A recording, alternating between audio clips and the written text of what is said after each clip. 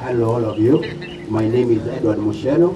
I'm leading the tribute on behalf of the father. I am not the father, I am an uncle. Here is the tribute of that is Njambi to Njambi.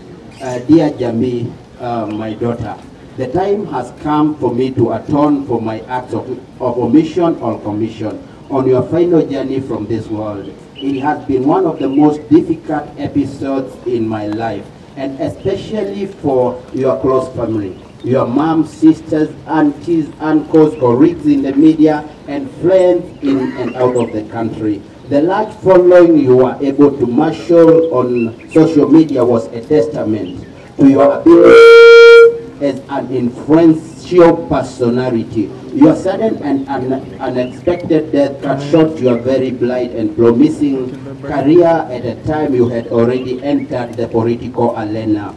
Having vowed to be a member of parliament for the Gureti South in the 2022 elections, where you came an impressive fourth.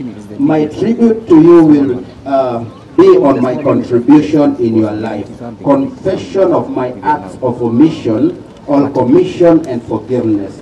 Stella Wamboi Kanogo, your mom and I were living in Liluta Setrite when we started our friendship, and you were conceived in 1985. She gave birth to you on January 24, 1986. At the time, I was working at the Ministry of Foreign Affairs, having been employed in late October 1983. She visited me at the office to inform me of the pregnancy, and later, after she gave birth to you, she came back to see me. At that time, you were about 4 months old, and that was my first encounter with you as a child.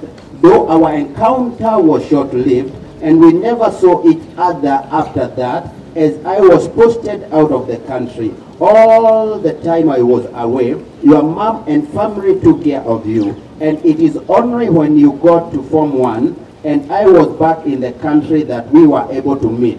When you came to the office to look for me, you were then at Ngala Girls and came in school uniform. When I saw you, I saw myself. And when we spoke at length about your education, you later went to Alia Girls, then McKinney School, where you did your O-levels. Thereafter, you joined St. Christopher's for A-levels. And then we agreed you joined Desta University for your undergraduate degree, and where you graduated with a degree in mass communications. We took a very beautiful photo on your graduation day, which I shall always treasure. I thereafter got you a job at the Kenya Broadcasting Corporation. From the time I accepted you as my daughter, I never stopped paying for your education and supporting you in other ways. And I remember, after the graduation ceremony which I attended in 2008,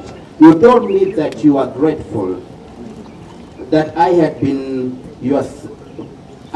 by your side in your educational journey. I would also support you from different parts of the world in many ways, especially when I was in London and Nigeria. You later told me you wanted to do postgraduate studies in international relations at the United States International University, and I did not hesitate to pay for your studies. Later, you joined Alliance Francaise to study French, and I remember on one occasion you told me there was a trip to France, and I paid for you. The following year, you went again to France, and you told me you loved the country very much. You told me for you had bought lots of presents for your family and friends. That is Baba Njambi's tribute to Njambi. Oh, sorry. As far as our relationship were concerned, we had good and bad times. When times were good, we would go shopping and have lunches at some of the restaurants in town, and you enjoyed the encounters thoroughly. I really miss the good times we shared together. When times were bad, we would go for days and months without talking, for which I blame myself and will always do so, as I have lost the opportunity to mend fences with you. This will always weigh heavily on my heart. I take comfort from the message you sent me on Sunday, June 2nd, 2024, after I came to see you, in which you stated as follows. Hi Dad, hope you had reached home safely. So our country needs the orange juice, Leadberry and Del Monte, and some fresh oranges and 3 tomato juice. The doctors are here, so I will have to go and we speak tomorrow. It was great to see you and reconnect. I really was praying for your recovery, so we will do just that. However, it was not to be. I confess I was not an ideal and good father at all times to you, and I left the burden on your mother for this. Those instances I failed you in many ways to stand by you as you were battling endometriosis. I regret immensely. It is too late to regret. I can only live with the reality that I failed when you needed me most, and I'm not proud at all of my conduct. You have been a shining beacon to many, and your legacy needs to be continued. I will endeavor to play my part in keeping your legacy alive. I remember when I told you I was brought up by the Salvation Army Church at their children's home at Kabete. You are very impressed and commended me for having fought against all odds to reach where I had reached in my career as a diplomat. And you vote to do the same in whatever field you went in. I am happy you are able to attain so much in your young life, and I have no doubt that you could have attained much more. It is unfortunate that the cruel hand of death has robbed your family, the country, and the world at large of someone who had big dreams and ambitions, especially in the fight against endometriosis.